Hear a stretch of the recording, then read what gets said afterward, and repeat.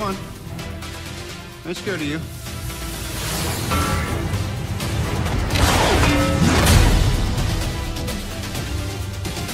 I'm the best.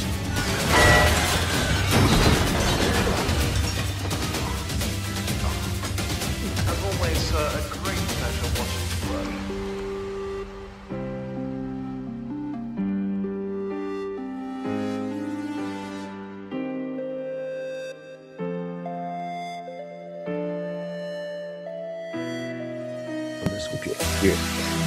Hi. How's it going? Welcome back to our casual discussions. Sorry we are late with this episode. We've had quite a busy week, or maybe we're just lazy. But yeah, as you can see, we've got 4 of the boys here. Hopefully the other 2 join us eventually. For this episode, we're looking at Iron Man 3. Probably one of the worst ones, arguably one of the worst, but at the same time, I don't know. I found it's very divisive in the MCU. It's the first installment into phase 2, though. It's interesting. And it's coming off Avengers, which is a pretty hard job to do. Initial thoughts, guys. What do you think? Was it rough? No, okay, so Iron Man as a character for me, besides, I'm not going to put Thor in the same category as them because he's mighty. But I'd say besides Thor, Iron Man is definitely my favourite Avenger, hands down. So I think coming off Avengers, which is such a big film, I was expecting a lot. So I'm not going to say this film was horrible, but I will say it didn't give me what I was expecting, but I would go back and watch it, you know what I mean? Like, it's not horrible. It's not like Captain America 1 horrible. It's not too bad. I think, you know what I really liked about this film was just that one scene where he obviously doesn't have a suit, so he has to sort of go to Bunnings and grab his stuff. And well, I don't know if it's Bunnings in America, but anyway. Home Depot. The mechanic. Yeah, and so yeah, he grabs a snitty, a sausage sizzle on the way out. But I think a lot of people were sort of wanting to see what he could do without the suit, and I think it really shows us like he's got some skills, man. Like, you know, if there wasn't aliens and monsters, he could kick some ass, you know. So yeah, I thought I'm going to say it wasn't a great film, but it was a good film. And that's Fair it. enough. Yeah, well, since I'm the deep one, my first question is, what is Iron Man 3? No, I'm joking. We're not going to... Let's talk about iron. What is iron? What is man? What is a man? Webster's dictionary defines... Sorry. What is 3? What is 3? Is it a number?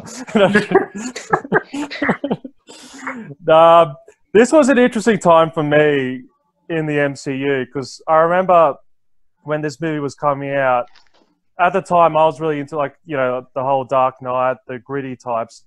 So the trailer was very, you know, you see Malibu beach house completely destroyed, you see all these things happening. You know, I remember having friends saying, oh, I don't know how I feel about this movie because this looks like the first film where Tony's going to lose.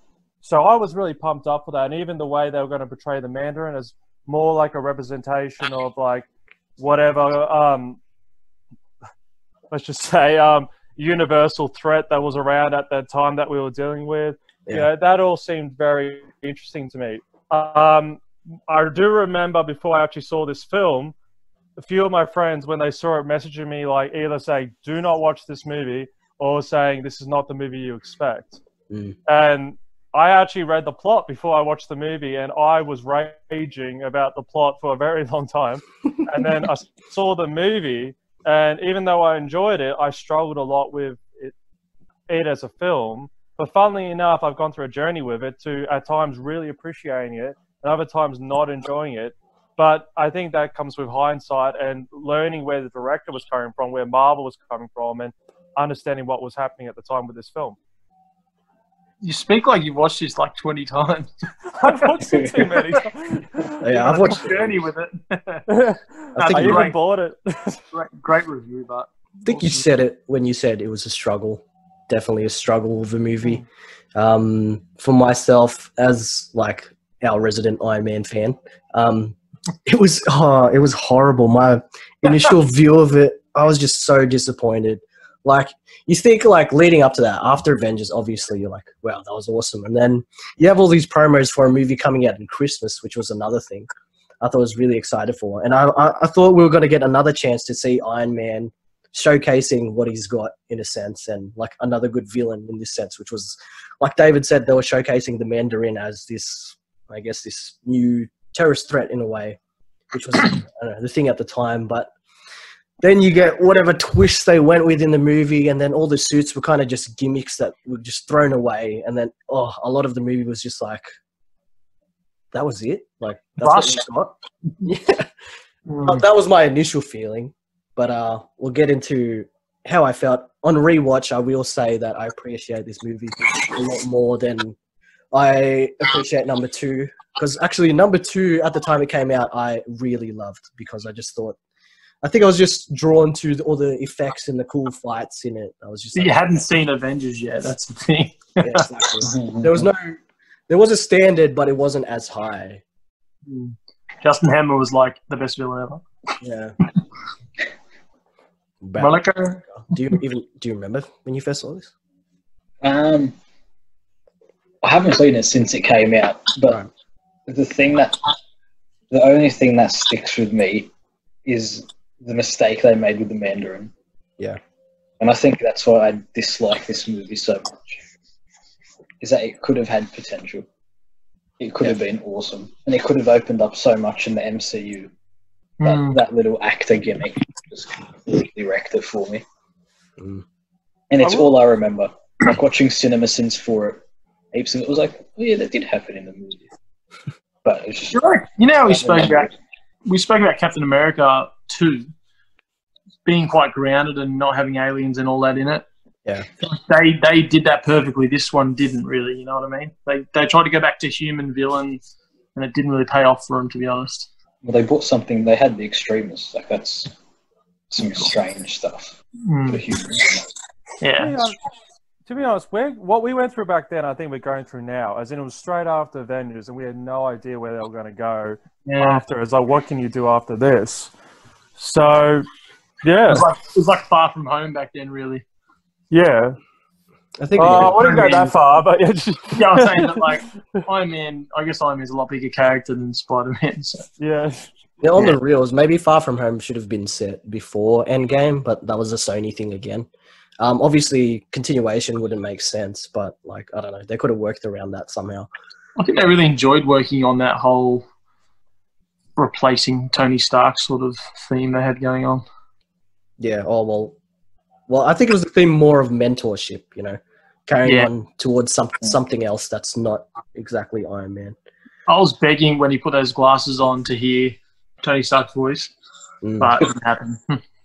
I think pretty much said it. Like, this movie has potential for the original comic lines with the Mandarin, and also with Extremis, 2 different storylines, which were interesting in the comics, but the way it was done in this movie wasn't delivered well.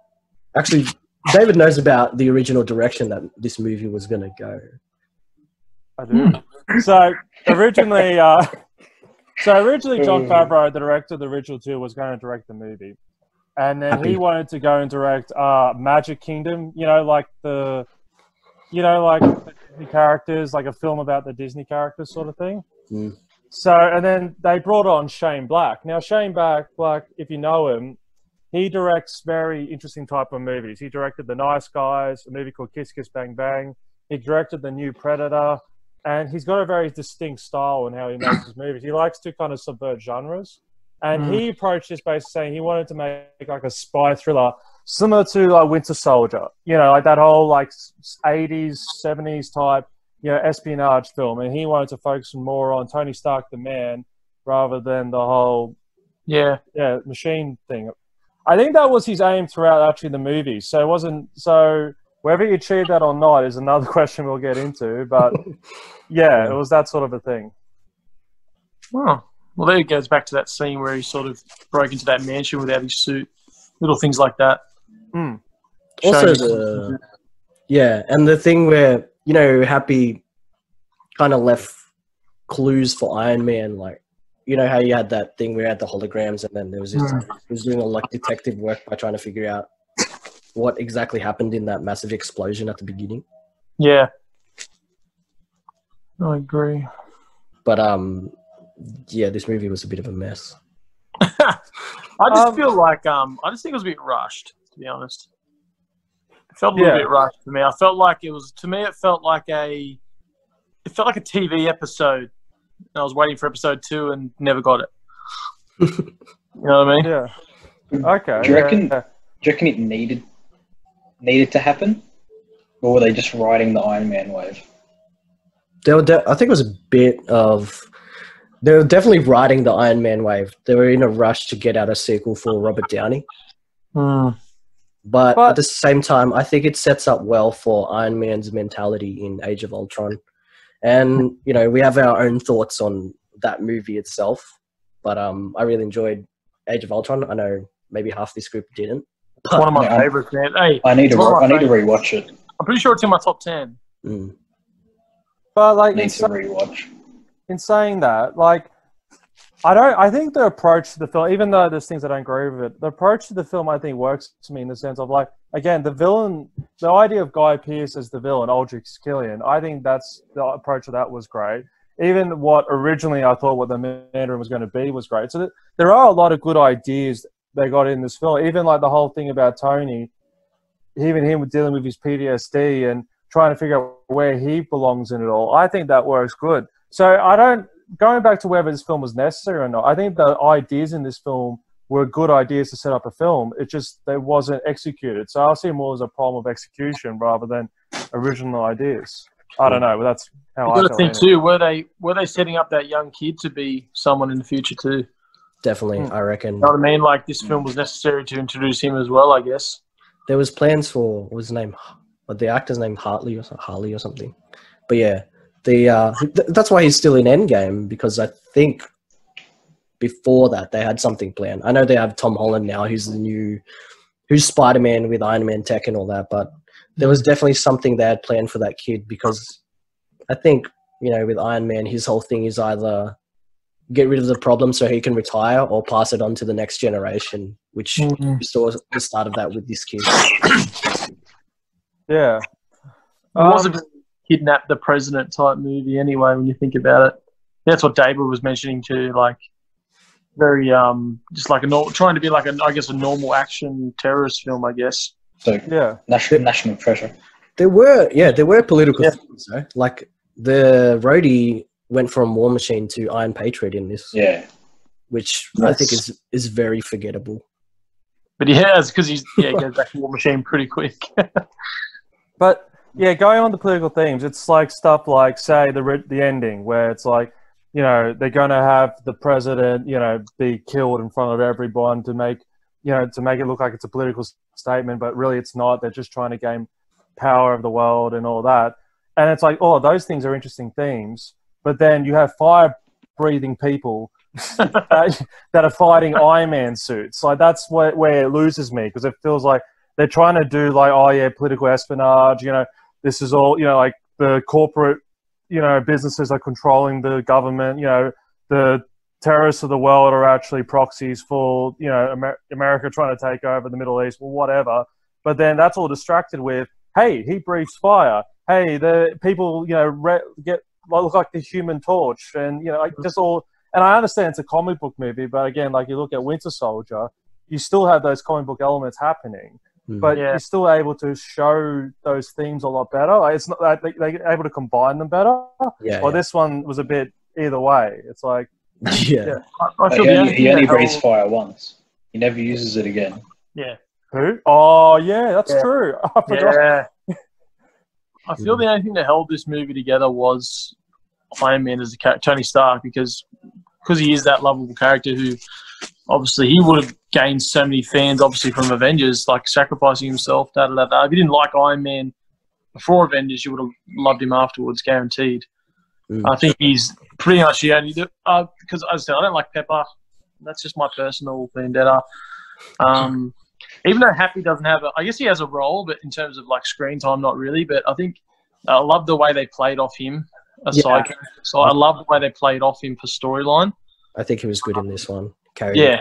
I felt he was a bit forced in this one. I still liked him. I found him a bit forced. Yeah. Some of his humor was definitely a bit forced. I think I liked him more than Rhodey in this, though. Yeah, true. I like how he takes on that security guard role and gets real like defensive though and stuff. Like that's that classic Marvel humor that we all wanted to see. And he answers Started the movie off well. So this movie forehead. does have some good humor, but it does have some good humor. Mm, I'll give it that.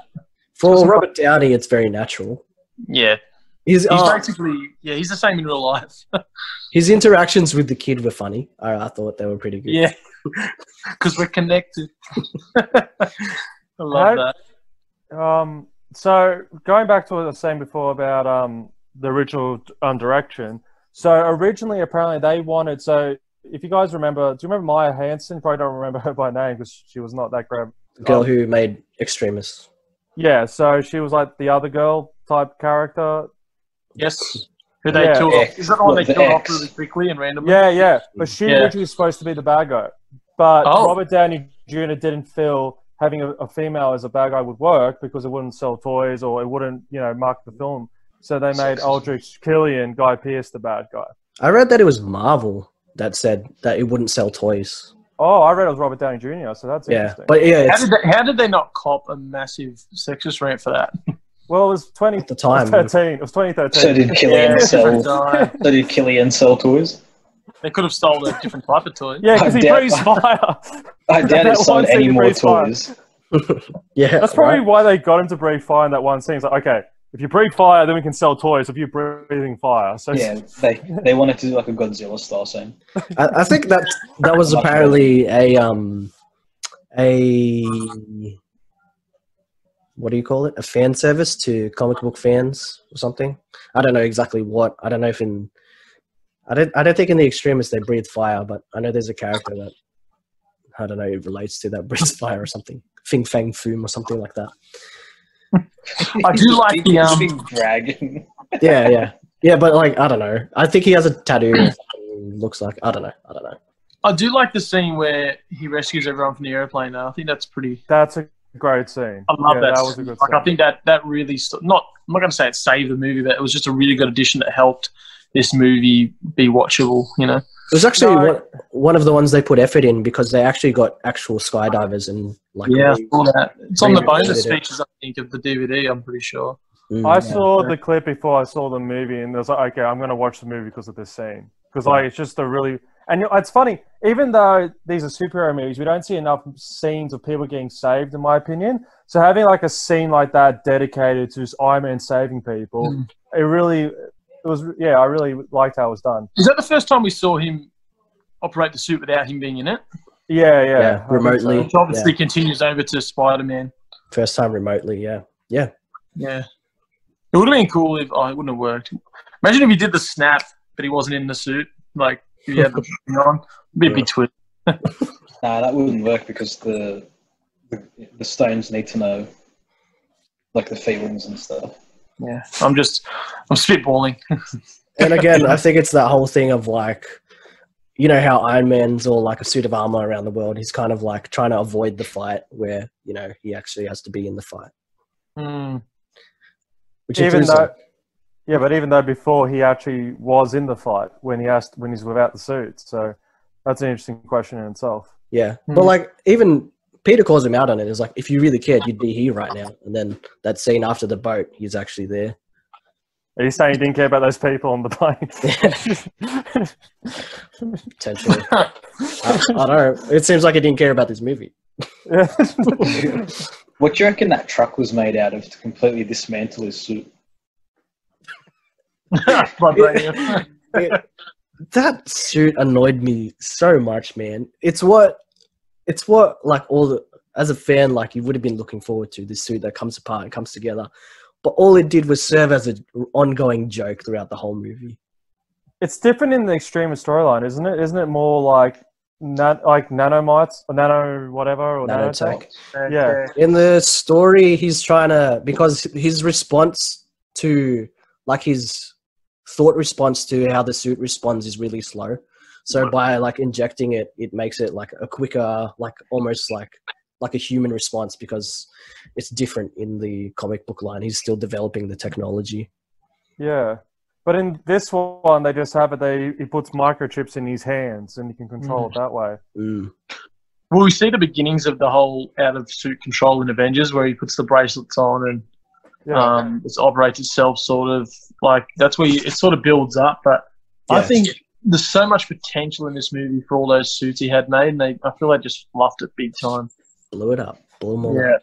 Yeah, I like. Come on, man! Like, but even that, be possible then. Come on.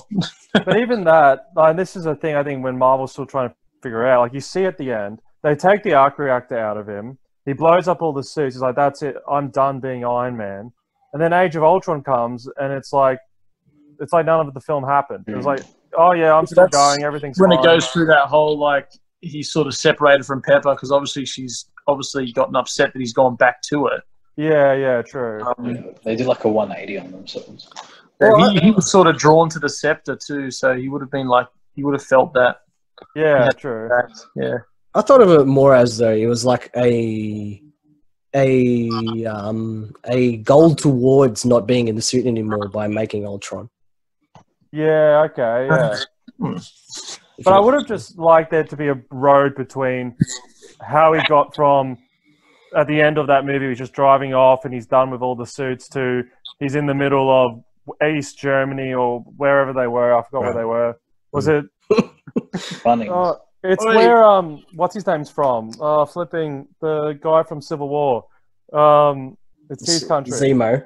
Where's Zemo's from? Yeah, in the movie. Sokovia. Sokovia. Yes, Sokovia. Right. Oh my god! I'm kind of embarrassed that I didn't remember that. Yeah, it's like the Sokovia Accords. It's everything.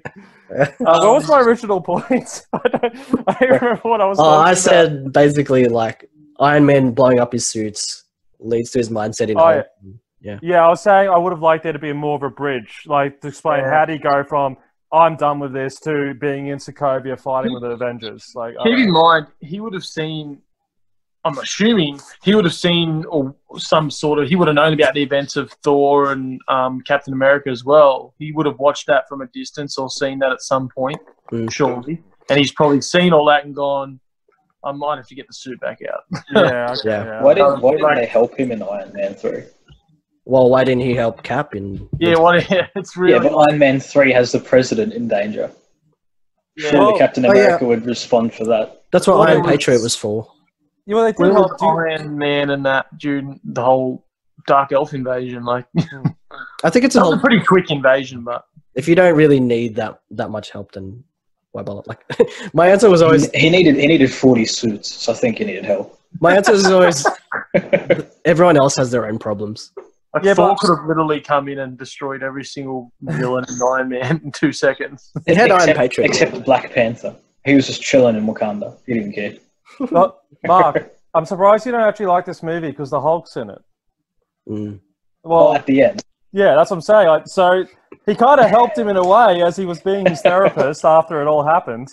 I was going to say, like, that was the best. It's the best 2 minutes of the movie. That could have been what his bridge was towards, because he was getting therapy from Bruce, if it helped at all.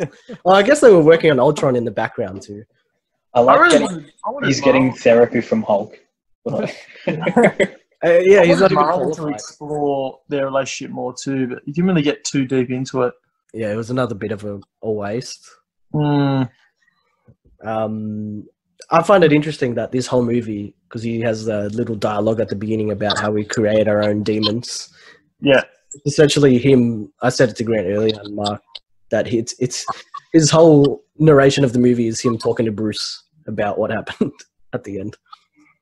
But I struggle with that, like the whole thing about how, that whole narration of, he says, we start with something pure, we do it, like that whole thing. But take the girl, the Maya Hansen girl. So he has like a one-night stand with her. He leaves her and then she gets rejected by him, and then she starts this whole thing.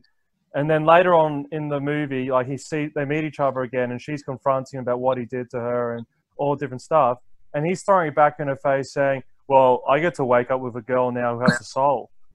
And I'm just like he's trying to make out he's so great now. But I'm like, dude, you're trying to you screwed this girl over, and now you're trying to make out you're the better person because you're with someone that you reckon's better than her. Do you get what I'm saying? Like, You reckon it was a heat of the moment thing, or?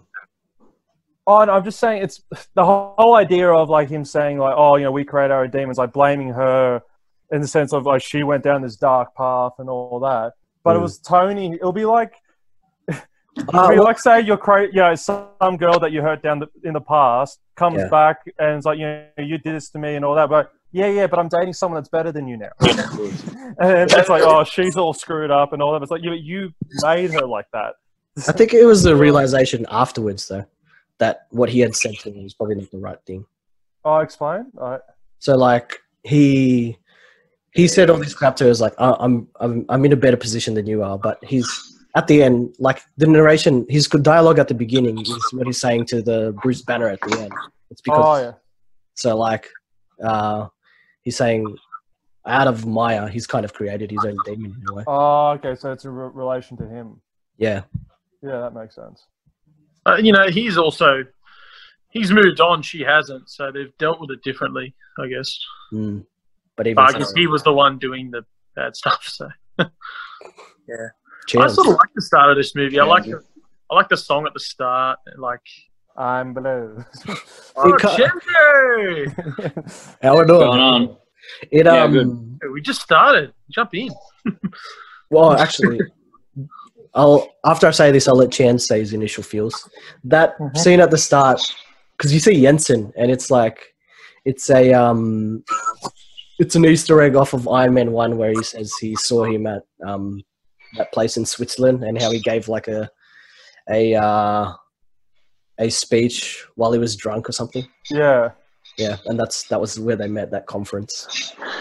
There's that tongue in cheek of perhaps another time. Yeah. Big Chandler. What did you think of Iron Man 3 when you first watched it? Or rewatch? I'll get to rewatch in a second. Interestingly, I don't know if any of you knew this, but when we got together to watch, it was at Robin's house. I think it was just me, Rob, and Malika. I don't remember who else was there. We watched a bunch of movies together. A bit late. Yeah. to get ready for was it Endgame? Is that what it was? Yeah, because we watched okay. So that was the first time because did we watch Iron Man 3 just me and you, Zeta, earlier that day? Yeah, we were like where do we start? And then we just decided on phase 2. So that was the first time I'd ever watched it. I literally didn't watch it at cinemas because I don't know if it was just one of those ones where Marvel was pumping out all these movies and I just never watched it. And I guess because like when you get to Ultron and then after that, it didn't really matter at that point if you watched it. I think, to be honest, I think this movie is more of still a wrap up of phase 1 than it is a part of phase 2, if that makes sense, because I don't know what you guys have already mentioned, but like the amount of tie-ins that go back to the first Avengers movie for me is like pretty in depth. So for my initial like feels of, I rewatched it before we did this podcast, and I think that I actually really enjoyed it a lot more than I did the first time I watched it. I actually think I enjoyed it more than Iron Man 2 the first time I watched it. But this time I actually enjoyed it a lot. I think that like in this day and age, I think this movie had really, really intense like mental illness tones about it. I don't know if you guys have mentioned that already, but like obviously Tony dealing with like the panic attacks and stuff like that. Yeah. But like I think it was actually dealt with really well. And I think that the way they delved into it was actually quite good. And I think a little bit of it was a bit tongue in cheek with him with the little boy. Like I think they could have gone into it even deeper than what they did, to be honest, like a little bit more serious. And maybe it could have affected him like a little bit more like going forward, which I guess it does because we get to Endgame and he's like a little bit on edge with him and Pepper and their family and all that sort of stuff. Oh, yeah. But look, I think overall, I think I liked it because of those serious elements. I think Iron Man as a character development went to a different level with that stuff. I actually think that I think maybe the young kid being thrown in was a bit of a marketing ploy. That's what I first thought. But in this second watch, I was like, he actually did a really good job. And I actually think Killian was actually not that bad of a villain. So on this watch, I was like, I think the first watch, I was a bit like, I could see what everyone was frustrated about with the whole, like, there's no real Mandarin. Killian's like taking that place and we don't like him as much. Give us a real Mandarin. But I actually think in this one, like, he was pretty evil. Like, I think he encapsulated It was almost like an adult Marvel version of Syndrome with Mr. Incredible. Like, you know, those like whole, like that's what I kind of got out of it. Like it was a revenge plot. It was real simple, but like it worked. But I guess for an Iron Man storyline, it didn't do enough to like entice people to want to do more with the character later, because we didn't see an Iron Man 4, or we didn't see. Whereas if they'd done the real Mandarin, possibly, like who knows what we would have got. So yeah, we anyway, did mention that it was rushed a little bit in terms of some of the characters, but I think second watch for me, the reason I like the second watch better, I believe, why most people is when you first watch it, you're expecting so much coming off Avengers. You watch it now with no expectation. You're like, okay, cool. I think that's why obviously the second watch is always going to be better because you're not watching it straight after Avengers. Like, Did this movie, was this the first, like, what was the timeline as far as after? I believe this was the first installment. Was this the first one straight after? I don't know the timeline. Yeah. Straight after Avengers, yeah. And then Dark. Yeah, right. That's what I'm saying. Yeah. It was like massive anticipation. Like, Yeah, right. yeah, that's probably why it was a letdown on first watch. Which is really weird for me, the fact that, like, looking back today, I was like, it's really odd knowing what we're all like now, going to see every Marvel movie, like, that I didn't watch it at the cinemas. Like, it's just odd. Like, I was watching it today being like, why did I, like, there must have been a reason, but I can't remember why. I didn't go see it either, yeah. Yeah, but I mean, maybe that shows you how good of a phase 3 was, because there literally isn't a movie now that would come out for Marvel that, like, I probably wouldn't go and watch at some point in the cinema. Like, it doesn't matter if it was like I'm that hyped for it or not. I'd probably just watch it because, like, it's out. Whereas back then it was like you picked and choose. Yeah, I love Cap. I don't love Iron Man all that much. I'll watch that when it comes out on DVD or something. Like, it's just different. It's it actually made $1 billion box office. Yes, like, it did. Yep. This movie, yeah, Yes. really, Massive. budget was $200 million, made 1.2. wow. That's I think it's because that's it was the Downey Jr. effect.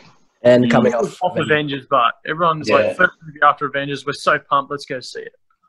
When Chance, we touched on it a bit where you talked about his kind of panic attacks and PTSD coming off Avengers. I think there's mixed feelings as to that. Malika said, like, do people really care about that? Whereas I'm all for it. Like, I think it's great for Iron Man development leading into the thing. But yeah, I think you said it. I think a lot of what happened in this movie takes away from that storyline again. It is. You do see it, it's prominent in the panic attack. Yeah. It's kind of it. We see a slightly more extreme version of Thor after Infinity War. Like, he literally has massive... Yeah, he goes to a dark place as well. Yeah, so it's like Iron Man times 5. Like, he literally gains weight. He can't even list. He doesn't even want to hear the name. Then I was like, I feel like they took... That was Thor's character development too, in a way. But Thor, they just turned full humorous. Oh, yeah. And After Ragnarok, that was it. That's Marvel's. It's a bit of it's not a problem, but they That's one can't thing I handle love. serious issues properly. One thing I love about Iron Man is he just literally didn't, like, as much character development as he had. To me, he stayed very the same through the whole thing, like humor-wise and wit-wise. He's always got his quips. Yeah, exactly. He's always arrogant. He's always up for a smart-ass comment. He is Iron Man. Yeah. I think going back to the whole panic attack thing, I think the first time you saw it, which is obviously when he first gets to Tennessee and he's with the boy. What's the boy's name? Remind me. I always forget his name. I think his name's Joey. What's his name? Spider-Man Jr. Yeah, I don't know. It doesn't matter. Whatever his name. He's a little boy. Harley? Little boy. Harley? Yeah, that's it. I think Harley. it's It's Bucky. It's Bucky. And anyway, so when he's in the car with Bucky and he has in the car with Harley, and he has that the first kind of panic attack. I think that one is like it's serious, but then the humor of Harley kind of like downplays it. But then when he's driving in the car and Harley's back at home with like Jarvis and they're getting the suit ready, and he like mentions the fact that the suit, excuse me, may not be charged, and we see like him genuinely go into a panic. It's like he pulls the car over Tony, and he's like genuinely. And I think they did well in that scene to show like trigger points of panic attacks. So like like Harley was like, I didn't even mention New York, and then like the fact that he said New York made it even worse, and then it was just like, So look, to be honest with you, I think that going back to that point, I think that if there was a real Mandarin, because parts of the panic attack started when he thought there was a real threat to his life again and like the threat to his family and all that stuff. So if the Mandarin had been real, the fact that it was Aldrich Killian and like that was someone that he had met before and really felt as though for the majority of this movie he could handle, I think it downplayed the mental illness side of it. Whereas if it was a proper threat villain to him, like what the real Mandarin would be, I think that would have made his panic attacks and mental illness like way more intense, which I think would have made this movie stand alone on its own way more. That's just my opinion on it. So. And adding on what Caleb was saying, I remember in the trailer, the Mandarin was a lot more personal in how he was coming across. I remember it was like lines like saying, "Mr. Stark, I'm going to offer you the choice. Do you want a better life or a meaningful death?" Or, like, everything he was saying was towards Tony. And I remember thinking, this is great. We have this personal villain that just is obsessed with, getting under Tony's skin. But he gets in the movie and the Mandarin doesn't really care about Tony. Tony, he's just not interested in him. Doesn't even know who he is. He's after the drugged up. Yeah, he's after the president. Like, so it doesn't feel personal at all. Like, yeah, you're right. But it obviously does become quite personal. Yeah. Yeah. Eventually it does. I think, again, that's where Pepper thrown in the mix. I think I talked about it with David earlier. It kind of takes away from it. Like, that's how it got personal, because she became a trophy. Well, this is between Killian and Iron Man. Which was very strange. The whole thing's like, "Oh, you're my trophy," and all that. I was like, I don't know. Like, I feel like, not putting feminism and female rights aside, it's just a very cliche of, "I'm kidnapping you because, you're my trophy, or you're like the thing I'm dangling in front of." But she's leverage for him. Yeah, but I would have liked if it was a better reason why he was kidnapping her, rather than just like the one that he's dangling in front of Tony, going, "Look what I got, Tony!" Like, it was very Bugs Bunny-ish. Sorry, it's a weird. Well, I never thought I would hear Bugs Bunny on this channel, man. I never thought. I would have gone like 60s Batman or something. Russ David went straight from Bugs Bunny. Just brought Looney Tunes into this. It's all over, bro. But he was Indian last time, wasn't he? Yeah. Yeah. No, Thor was Indian. Yeah. All right. Oh, right. The accent. Yeah. That's right. Yeah. Oh, man. Oh, by the way, Caleb, just an update. How you feel about Jane Foster? I'm very similar about Pepper Potts.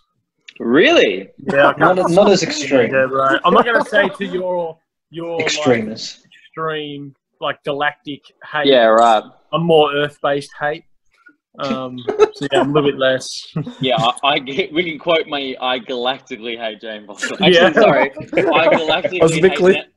I galactically hate Natalie Portman. Like, it goes further than just Jane Foster. Wait, you know what? When she picks up that hammer, you're gonna hate it. I know you are. You're gonna cry. Well, it belongs to Cap now. I don't know why she gets it. It's got nothing to do with it. It should be getting handed on with the shield. I'm curious to know how she gets it. To be honest, how it comes back. That's another thing.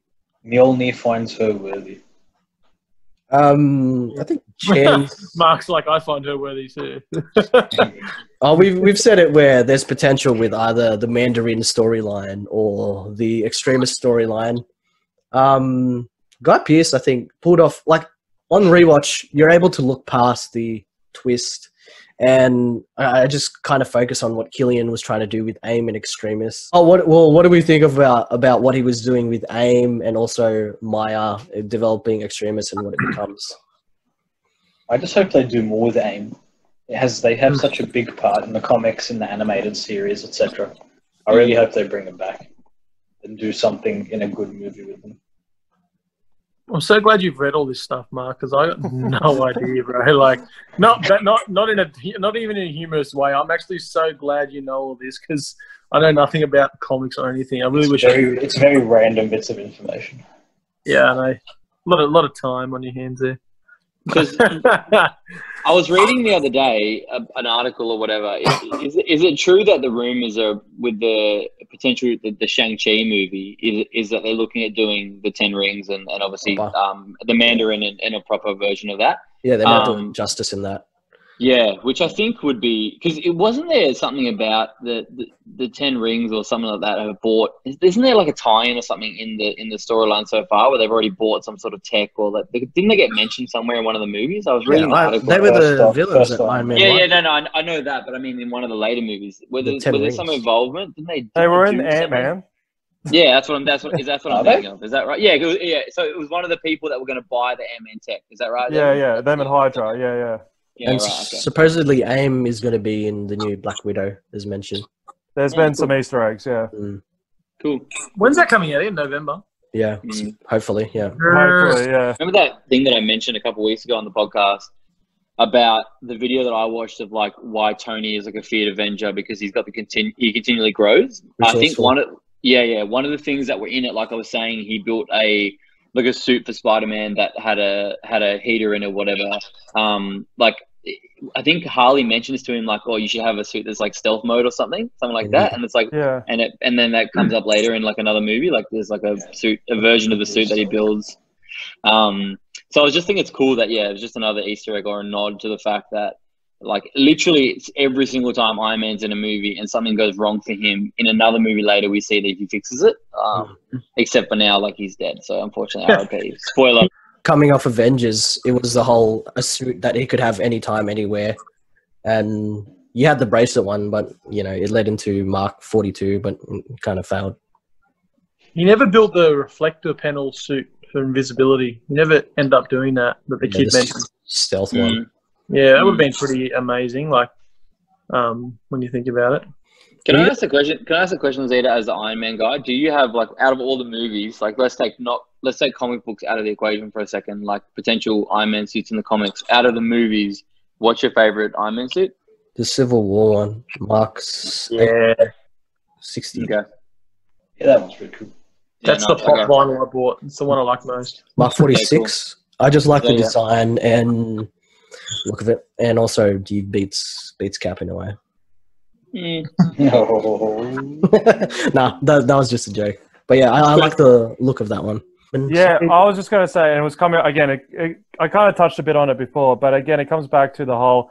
I find it interesting about Aldrich is this he does say in the film, he's like, if you have someone like a Gaddafi or a Bin Laden or someone, you can get away with anything. And I like this idea of these businessmen, these corporate men, the American businessmen behind the scenes, using the people in the Middle East, using the war on terror as a way to cover what they really are trying to do, and they're trying to use them as proxies. And that was an interesting idea behind it.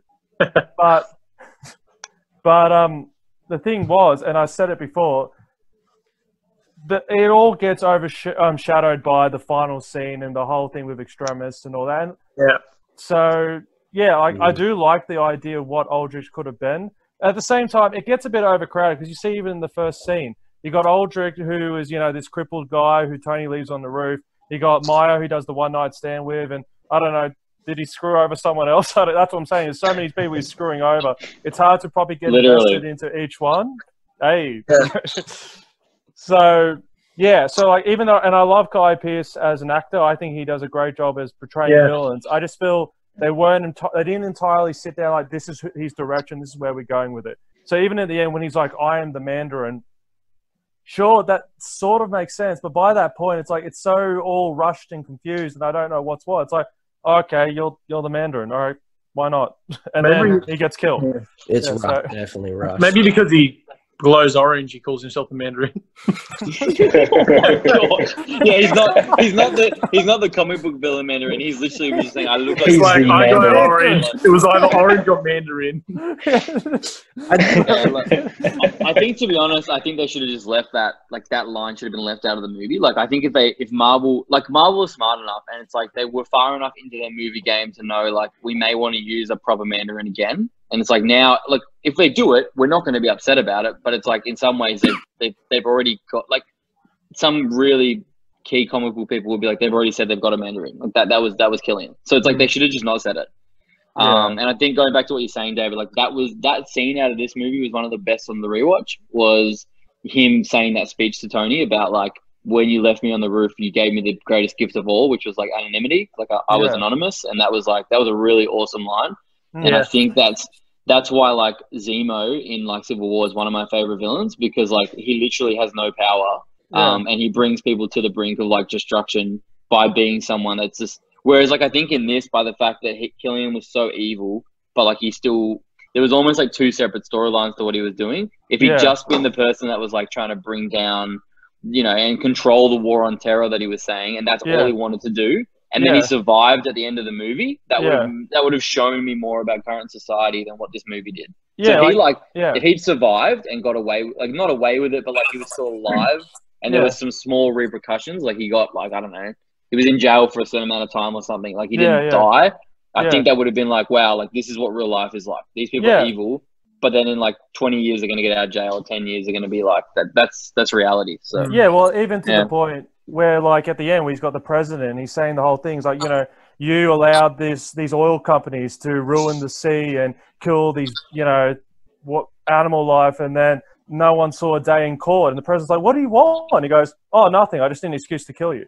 Like that that's incredible to me, because it's just someone's like, I just need an excuse. I just need to use something. And it's like, this is very interesting on what the world is today.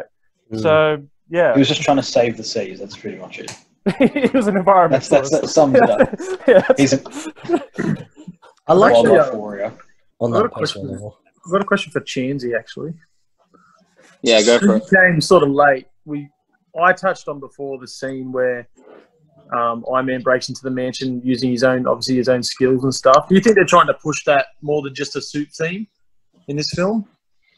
Yeah, a little bit. I mean, that's why I'm going back to the car scene when he had the panic attack. Like he had the panic attack because he realized that the suit wasn't going to be there for him, and there was kind of that nod. And it's going after Avengers, because we had this big throwdown with Cap about like, take off the suit, what are you, all that sort of stuff.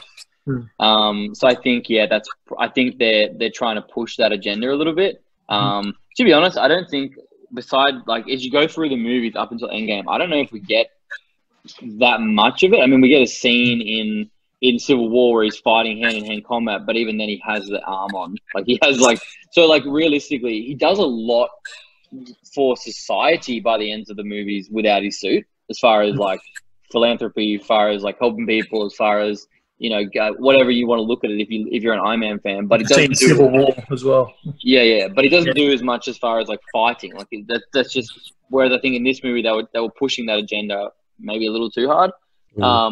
It doesn't know that the end scene is 40 is 40 suits, so that kind of blows that one straight out. I only asked because we touched on it before. I just wanted your opinion on it. That's all.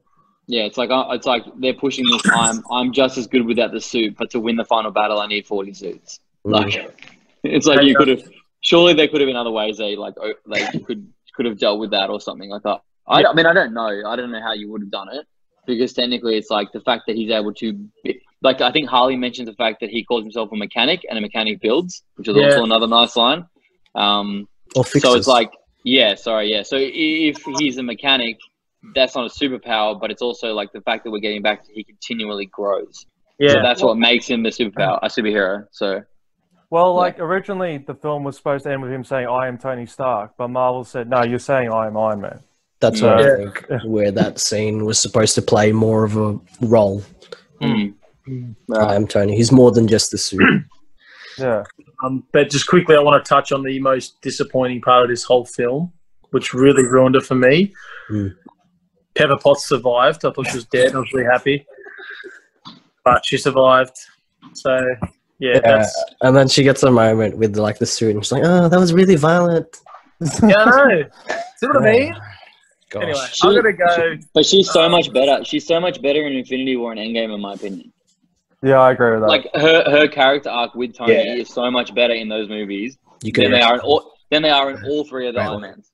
I really liked her. I really liked her in Civil War, which was brilliant. Yeah. Okay. So yeah. Planes scene. Did anyone? I thought that was great. That scene. Could he not have called a few more of the suits to help? Mate, you would have preferred if it was in space.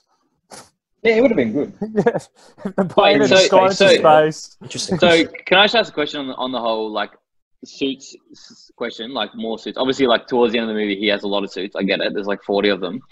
When his house gets blown up in Malibu, obviously we know we know Tony is like probably got about 1,000 houses somewhere with a bunch of suits, but like you'd imagine that a lot of suits would have got blown up in that. Like, do you know what I mean? Like a lot of, and he had a lot of stuff that he was working on, like a lot of the newest technology as far as the suits that were able to do the things they did.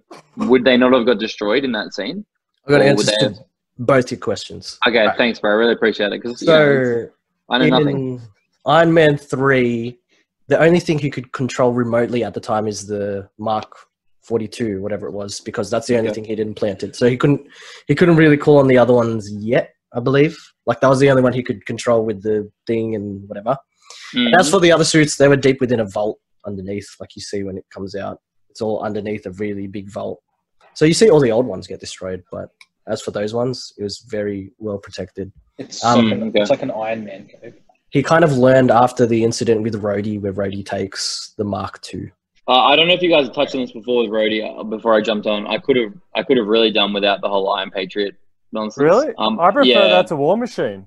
Yeah. I actually was sad when they went back to War Machine. I prefer all caps War Machine rocks is probably my preferred. I've changed all my passwords to War Machine rocks. If anyone wants to hack my bank account, it's just War Machine rocks in numerical numbers. It's a long pin. That's like 200 people hacked into your account. Go for it. I thought Iron Patriot was boring. Like Rhodey was boring in this movie to me. But like, what did you like about it, David? Like, what did you think about it? Look, I don't know. Like, I wasn't completely sold on the War Machine armor in Iron Man 2. Right. So I like the idea of them giving a new aesthetic. I like the idea it had more of a purpose. Like, it was different. It wasn't just, oh, he's Iron Man with a big gun. It's like, no, he's an agent for the military. He's off, on a mission from the government. He's the response to the whole thing. I like that whole aspect of it. And like I said, I've said before, I like Terrence Howard better as Rhodey in War Machine, but I found Don Cheadle really showed it a lot more in this one because I actually believed he was a soldier. Believed I agree with that, even when he wasn't in the suit, and even I liked even having that whole buddy cop aspect that him and Tony had. So, but yeah. Caleb, is the reason why you don't like the armor because it looks like Captain America, but it's not Captain America? No, it looks like Captain Puerto Rico. No, I just think it was just tacky. Like it was like, to be honest, I know I love even First Avenger, but it was a little bit First Avenger-esque. Like it was just tacky as far as what they did with it. Okay. I think maybe like Rhodey is not one of my favorite characters in the MCU. Like it's not someone that I'd be like. I agree with you, David. I actually think Terrence Howard is that the first. Yeah. I prefer him. I think that he was better as the actual character. This is the reason for me, which kind of touched on the Cat podcast, why Sam Wilson is a better character than Rhodey. Like, I don't think Rhodey could stand alone in his own TV show with another character. Like, I don't think people would watch it. So I think that's one of the reasons why, as much as some people controversially love Sam Wilson or hate Sam Wilson, he's a better character than Rhodey. And for that reason, it's like, I didn't like hate him in this movie. I just don't think that. I think they put him in there for a reason, and I don't know that the movie needed that reason. Because they kind of, if you're gonna have Rhodey take on that older friend element of being there for him while he's going through his panic attacks and dealing with all the stuff with Pepper, I would have preferred getting more happy in that role because we see that he's capable of it in Spider-Man's, that he's capable of being that like confidant, and I know it's more of a father figure for Peter, but then like we didn't need Harley to be as strong as what he was in the movie if we had more of Rhodey. I just think there was too many characters trying to fulfill that role for Tony, whereas like they all kind of took away from each other. That's what it did. That's what it did. But in comparison to the War Machine armor, because for me, I find the War Machine armor just very bland. Like it's just a silver with a big gun. But again, it depends what you like. So. Yeah, I do agree it is maybe a bit more tacky, and like I think the film was going for that. Yeah. But I think that's just the thing. Like when we went back to the War Machine armor, I was just like, oh, whatever, because to me it's bland. But I think it served its purpose because obviously if they had just changed it for this movie to be like a marketing ploy, I would have hated it more. But the fact that it served a purpose, whereas he was being used by Killian to do that by Iron Patriot being like, oh, he's going to get close to the president and all that sort of stuff like that. It at least served a purpose, which I think made more sense. And like it made sense in the movie, like they explained to change the name from War Machine because it's too like intense of like a name for being alongside the president or whatever. So anyway, it made sense. I just was like, to me, I'm not a huge fan of Rhodey, so maybe that's why I didn't love it. Yeah, 100%. Yeah. I like that. So in Iron Man 2, Rhodey's suit, the War Machine suit was mostly done by Hammer Industries. And then in this one, the design of Iron Patriot was mostly done by AIM, actually. So I like, again, that it's that theme, again, of Iron Man's kind of stuff being misused, or something he's created been used in a way that he didn't really intend for. So I do like that aspect of when what's his name? The bold extremist dude, the security guy, kind of takes it over, and then it's kind of like it kidnaps the president and all that. Outside of that, though, yeah, I wasn't too for it. But yeah, you guys are pretty much already... It probably touches on, you're going back to the fact that it's like a misused version of the Iron Man technology, which I think is interesting, because it's like, maybe that's like most people, if you put it up being like, oh, which do you prefer, the Iron Man suit or the War Machine suit? Like, they're going to be like Iron Man suit because it's like way cooler. And in some ways, it's like, I don't know if that was their intention, but it works because it's like, it's a second class version of what Iron Man is. And that's like, maybe that's a creative way of showing the fact that they've taken something that was so creative and so unique, being Iron Man technology, and tried to make a version of it themselves, but it's always going to be like a second grade version of it. So in some ways, when we view it, it's like, I don't think War Machine is anyone's favorite character in the MCU because he's a second grade Iron Man. And that's actually what they're maybe trying to put across.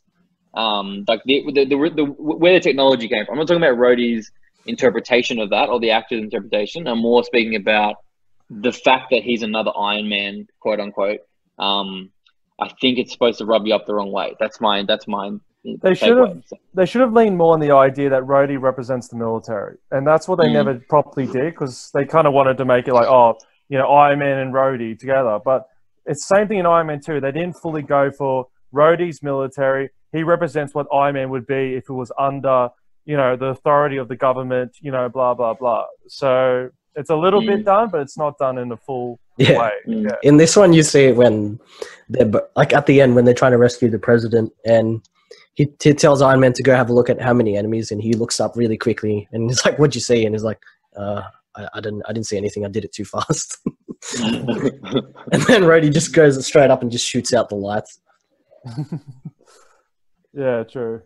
But yeah, not much going for that storyline. How did you feel about the president? Like the whole political aspect of it. Did it work for the film?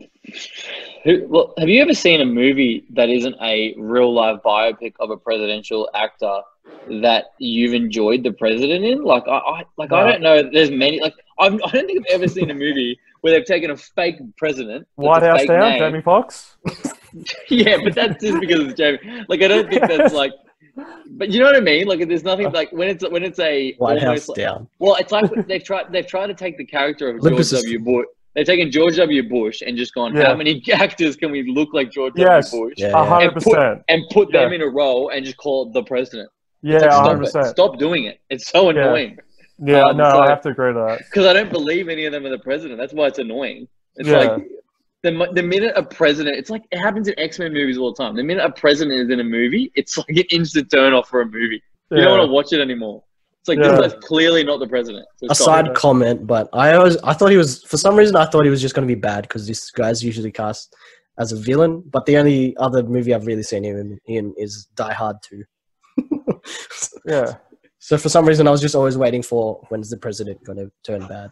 Well, you never really connect to the president, I find, because it's always like he's the perfect American, you know, we're going to save the country type. You can't connect to him as a person. He's the president. And us being Australians, it's even harder for us because we have no affiliation. Oh, that's true, yeah. Maybe. Are you telling me, David, that this actor and his role in The President was nothing like Scott Morrison? Is that what you're trying to tell me? Because I was picking up some real ScoMo vibes. He wasn't playing. No, I could see. I could see Scott Morrison tied up in an Iron Man suit down at Wollongong Beach. No, wait, who was our Prime Minister back then? What year did it come out? Julia Was it Gillard or Rudd? Probably. No, I think it was Tony Gillard. Abbott? No, I think it was Gillard. It was I think before Gillard Abbott. maybe. Yeah, it was Gillard. I think because I think Gillard came in when we were still in grade 12, right? Oh, or was it the? Yeah, I think it's Gillard. Anyway. We had 3 in 2013. What the hell? Well, we're Yeah, not going yeah, to see her in an Iron Man suit anyway. Dude, we've had a lot of prime ministers. How did we have 3 prime ministers in the same year? That pretty much sounds like that's the question of the century. See, a biopic about that is a movie I'd watch. That's a better movie three is a than- We biopic literally had about- 3. We had Gillard, Rudd, and Abbott. in 1 year. Yeah. Does that mean Gillard didn't last long enough to get her like payment for the rest of her life? Because surely she wouldn't. I mean, Rudd obviously. I think did. it's if you serve. If you're an MP, you get your pension as your salary is your pension until you die. Is that Oh, right, Gillard okay. in your background, Malika? Yeah, it is. You should do that. You should have done that. Robin, can you edit that in for the rest of the video? Wait, I gotta go, boys, sorry. K-Rudd was Prime Minister for 83 days. That's pretty Yeah, man. funny. Let's see if it's... How do we get talking about Australian I politics? don't know. I was gonna say so. I was gonna say the scene with because you're talking about how you thought the president was gonna be evil. Yeah. The scene with like the vice president when he like is at Christmas dinner or something and goes over to his like disabled daughter's like, you know what I mean? Like where it showed that he was Yeah, like, yeah, in the yeah. game or whatever. Yeah. I was like, this is so like X-Men Last Stand, and it hurts me. Cliche. That's like just like some government figure who's like in with the evil people is doing it for a family member. I was like, this is like every X-Men movie ever. And it's just like so typical. Well, It I didn't think need, like, it just didn't need it. again, a lot of the things they made mistakes with here was done properly in Cap, where you had the guys going "Hail Hydra," like it worked in that movie. Which is- Yeah, true. I mean, it didn't work. That's one of the biggest problems I have from First Avenger. I didn't mention on the podcast was those like the Hail Hydras in that movie was so annoying. yeah. But it fit. It fit. What was it? The Yeah, 40s. it fit the time. 40s. Right. Yeah. But right. yeah. It's just, when they're getting shot with the gun and they're like up against the wall. And then they say it, and what's his name? Zola. He's just like, yeah, Hell Hydra. Yes, Hail Hydra. Oh my gosh. So would you call, because I know people that actually call this a Christmas movie and that hurts me. Like it's not a Christmas movie, but like there's people that do. It's like an actual thing. It's like I get people okay, if you call Die Hard a Christmas movie, you have to call this movie a Christmas movie. In some ways. I will say the trailers leading up to it made it We're seem very Christmassy. Christmas Yeah, I know. themed, and yeah, it was only the beginning because he just plays a Christmas song. Well, there was Christmas decorations at a lot of the parties. There was Christmas stuff in the diner, I think, when they went to Tennessee. There was like there was Christmas elements to the movie. Like he was having Christmas dinner, but it wasn't a Christmas It's movie. not a right? Christmas. It's the same argument with Die Hard. You know, it's just it's just set during Christmas. Yeah. Okay. We kind of talked about Maya, how there was a potential. The reason they were going to go with her originally as a female villain, but Marvel or Robert Downey apparently said that it wouldn't sell toys. That's why they chose not to go down that route. Do you guys think anything much of her, like in regards to what kind of potential she could have had, or not really?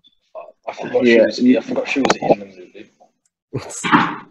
I think I would have preferred it if they had done it in a Dark Knight Rises way, which was like you think it's Killian the whole time. I don't know how they would have done this, but you think you think it's Amanda in the whole time, and then instead of Killian being behind it, it's actually Maya.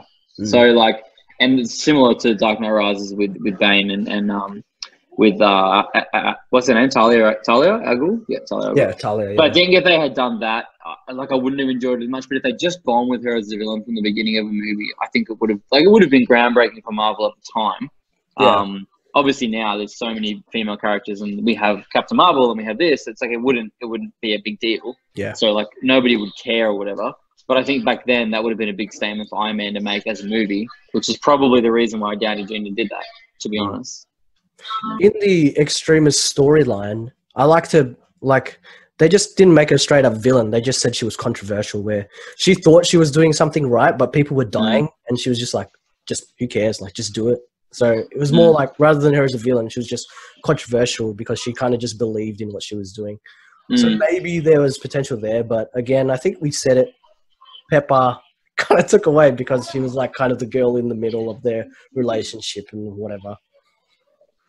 Yeah, they really pushed Pepper in this movie, which I wasn't a huge fan of. Like, I just don't think we needed the whole, oh my God, Pepper's got extremists in her, and then she's like having this badass fighting scene at the end of the. I think we spoke about this, Zeta, when I watched it at your house. Like, I was like, why is this in the movie? Like, Yeah. like I'm all for her and Endgame putting on the rescue suit and going to town. Like, that's her character's developed to a point in that stage where it's like she's had this like tension with Tony. Like, if the movie in this movie had been more of, which would be annoying, but more of like, Tony, don't go out and fight, blah, blah, blah. Yeah. And then we see it in Infinity War again, and then in Endgame, she's come full circle, and she's like, okay, let's go. Like, I'm ready to fight. Like, I'd be down for that. And then if that happened later in movies, like, I don't think it will, because I think that Gwyneth Paltrow's contract is done, and I don't think she cares anymore. Yeah. But if it did happen further, and she was part of some girl team that was fighting or something, I literally wouldn't care anymore, because it's like, it worked well in that movie. But in this movie, I was like, stop it. We don't. It was out of character completely. Yeah. More annoying. I don't really know too much about it, but apparently there was casting choice, and the storyline they went with for Mandarin was to avoid racial issues from the original Mandarin storyline. Oh, so they didn't want to use like a Chinese actor or storyline? Yeah, and I read something like because they wanted to film some scenes in China or something. So that's potentially why they went down the route they did with casting and the twist. But now they're doing the whole Shang-Chi thing. So it's probably a larger Disney thing. Like, I know I was reading an article about the whole Shang-Chi thing with Disney and like and Mulan and all that stuff. Like, how there was issues with, I think that the actress from Mulan put up like a thing on her social media about Hong Kong and all that sort of stuff. And then like there was heaps of issues with, because like there was a lot of money being pushed from China into that Mulan movie. So it's like, I think that, I don't know if in 2013 Disney was ready to make a movie that had a lot of Chinese interest from it. And I don't know they'd done enough test markets to know that it would actually pay off. So like a character like that. Whereas I think that they know now that, not being controversial with it, but a racially diverse actor and movie being what Black Panther became, like, does work in the universe. And I think that really did greenlight what Shang-Chi will probably eventually become. So it's kind of like, it's almost like, I don't know the behind the scenes, but it's almost like the producer of this movie or director really wanted the Mandarin to be the villain. And Disney came back with, this is how you're going to make it work. And I don't know whether they were happy about that, but they made it work. Does that make sense? Because I think there was like, that was the clear, right storyline for what Tony was going through as a character arc, but it didn't work because I think production made changes to the overall product. Definitely, So, you probably know more than what we did. Do you know of any potential, if they were to make it Iron Man 4, what storyline, like before obviously what's happened to him now, but like, was there anything in the works of what storyline they wanted to go with, or it was just, there was no rumors of that at all?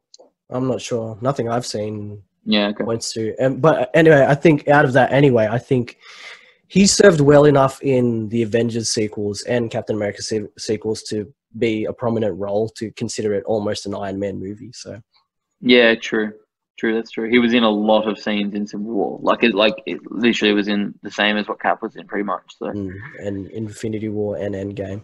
As to what storyline, I don't know.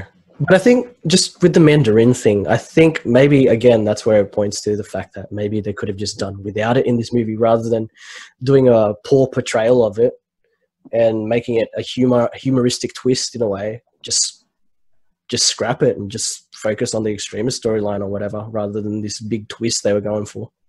Because we have that Marvel, what's the Marvel one shot? Is it those things that tell us about the fact that when he's in prison and stuff and he's actually like, there is like an actual Mandarin out there or something. Is that basically what it, I haven't seen it for a long time. Is that basically what it tells us? Yeah, I think there's a Mandarin out there or something. Yeah, and I think one of their targets in the movie is a rumor. Is like they're going to go for Kingsley's character because of what he did to the Mandarin name or something.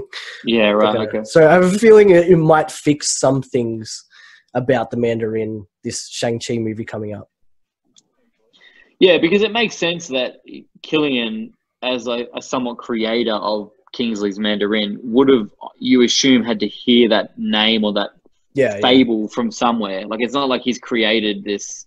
It's almost like he's heard a fable story of this person who's out there and he's like created his version of it to bring fear and stuff. So Yeah, I don't know. I think it'd be interesting to see what happens with it, but I think they just rushed it a little bit in this movie, and in some ways, I don't know.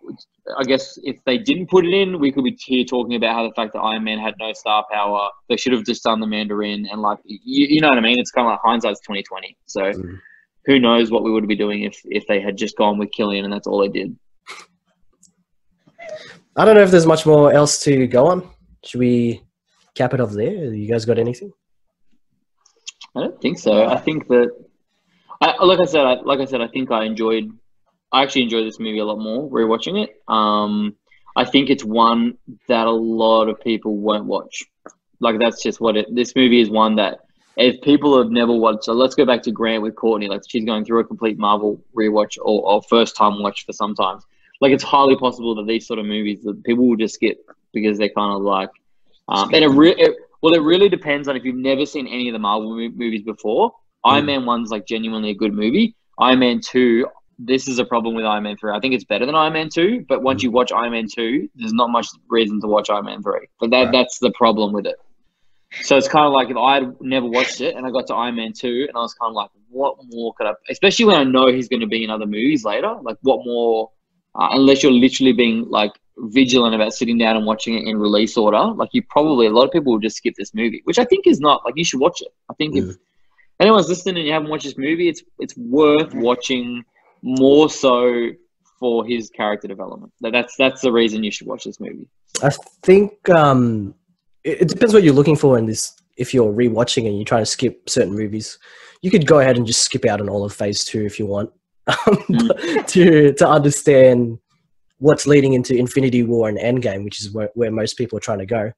But I think because Civil War is such a huge movie and what goes on between Cap and Tony is such a huge deal in Endgame, that's where this movie serves along with the Iron Man sequels and the Captain America sequels, because their development is like a pretty huge crux of where Marvel's going. I think Thor is pretty high up there in regards to storyline, but those two and him have been what the MCU is focused on for their main. Unfortunately, Hulk is supposed to be one of them, I think, but they just didn't really do much with him.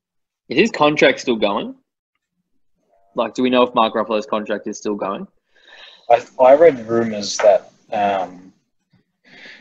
they're interested, or they're in talks of another Hulk movie or something. Yeah, right. I read a really weird article the other day about like, look, there's no way, shape, or form I think this is actually going to happen, but the idea of it is really interesting to me. There was like the fact that in the MCU, because he's alongside so many heroes, Hulk's full potential can't really be unlocked because like there's no need for it to be.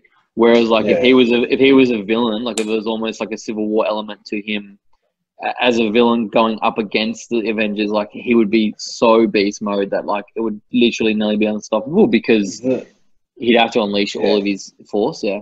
The only chance that they'd have to do it is if they sort of screwed up World War Hulk with Thor Ragnarok, so that can't really happen. But the only other way they could do it is if it was a time skip, because then you've got future imperfect Hulk, Maestro, and he's ruthless. Or if they go into Doctor Strange and they open up the portal to multiverses and stuff, which is a very high possibility, you could have a bunch of things that occur and there'd be, I mean, who knows? But, like I think just to end on that, Zeta, you're talking about the fact of his development and all that stuff, and one of the reasons to watch this movie. I think once you get to Civil War, I enjoy Civil War more because of this movie, because I think that this movie, in comparison to, say, Winter Soldier with Cap, Winter Soldier has got Cap has got Black Widow, has got Sam, has eventually got Bucky kind of back towards the end of it, and then in Civil War, Iron Man's going through all the stuff he's going through in this movie for the most part on his own. So I think that plays into, like, in his mental psyche, he's going through everything that he goes through, and he's like bottling it in, rather than like dealing with it with people. So I think by the time he gets to even Ultron, like this actually means more for me for Ultron, because I'm like, you're just like trying to fix the world's problems because you're so messed up. Yeah. And the only way literally he can do it in the end is to do the snap and to reset everything for everyone else and die himself. So that's kind of like a build up of his psyche. Yeah. So I think that's why this build into those new Avengers like Spider-Man and whatever this Harley kid's gonna be. Yeah, right. Yeah. if anything. I will say though, yeah, it's interesting because at the end of this, he was talking to Banner. So essentially, this whole movie is a narration of him going to therapy and telling Banner exactly what happened in Iron Man 3. Yeah. Which, yeah, I said it before. To be fair, you know, in Avengers, I reckon they were like Banner and Tony's relationship is actually quite strong. I don't really see it anywhere going forward with that. I mean, I know he's gone for like Banner leaves for a big chunk of that period, and we see him in Ragnarok, but like we don't really see them be like close. You know, like in Ultron when we get there, then I wouldn't say they're close. Yeah, like I think Banner just becomes so suspicious of everyone. Yeah, after getting rocketed into space. I think the Hulk himself just puts a lot of suspicion into him. But yeah, outside of sorry. Oh, I was just going to say, and like that, and that's why the relationships all start to falter slightly. Yeah. I think it's served well. Like what they've done already together in the MCU served well enough. Like as two scientists trying to fix whatever issue they're trying to fix, whether that's time travel or just trying to find the cube. Yeah, I mean, look, when you get to Endgame, it's probably a little bit better. But obviously, in Infinity War, all we get is them fighting at the beginning of that movie when he kind of like him and Doctor Strange are like, Banner, get out of the way, you can't do anything because you're not turning into Hulk. So like I think maybe it just plays into more of what they were going for with that storyline. So yeah. Anyway, overall, I think this movie is okay. I think it got a lot of hate when it came out, like a lot of hate. I mean, obviously it made a lot. I think it made a lot of money more for the time frame that it came out. Obviously, being a holiday movie, you know, school holidays, Christmas break for Americans. Like it obviously probably added to the fact that it made $1 billion. But yeah, I don't know. It's not a bad sit down on the couch and watch that movie if you've watched number 1 and 2. That's my opinion on it. So I find the reason it's gotten the respect it has is just from rewatch, because I think Grant said it. Expectations coming into it would have played a big part into what we were thinking coming into the movie.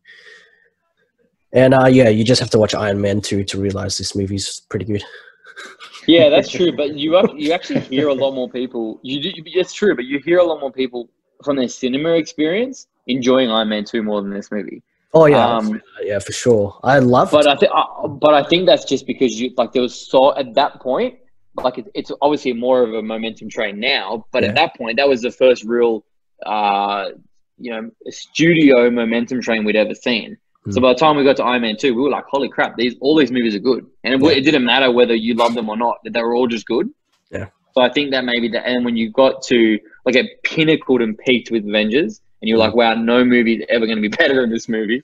And then you went into Iron Man 3, and you're like, okay, this isn't as good as Avengers. And I think that's exactly right. That's what it came down to. And realistically, were they ever going to be better than Avengers? No way. So it wouldn't have mattered what they did. So, yeah.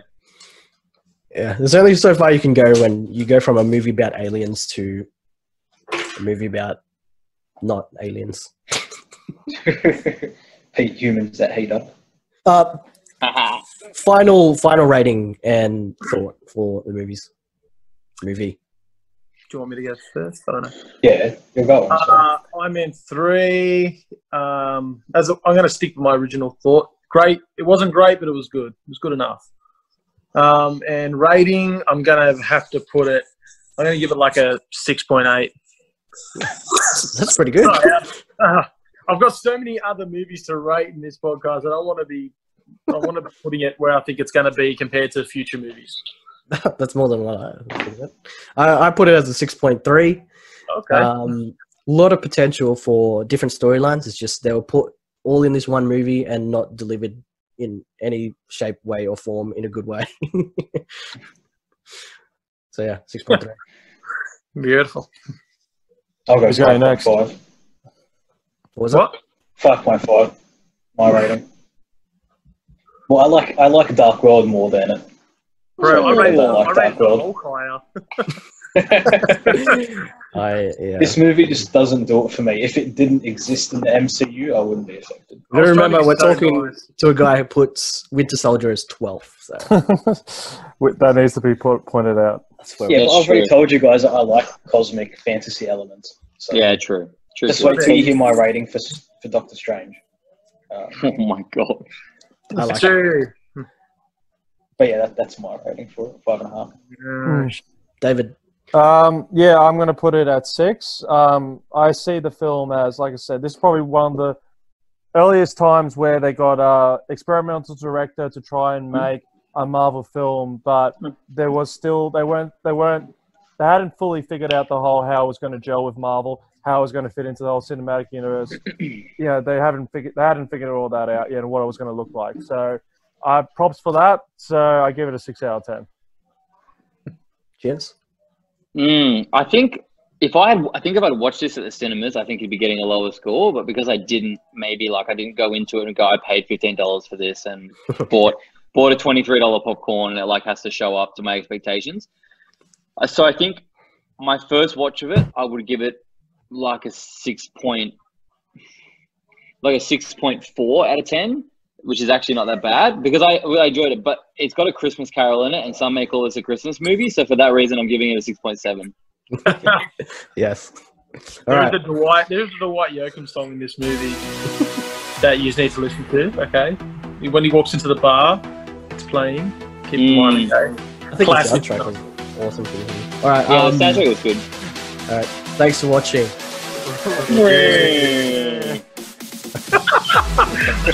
Can I just say though, I feel like I've been so nice now giving it a 6.8, but I think what took it from a 6.5 to 6.8 is that the whole out of the plane scene. I reckon that's one of the most amazing scenes. I love it, and I respect that scene.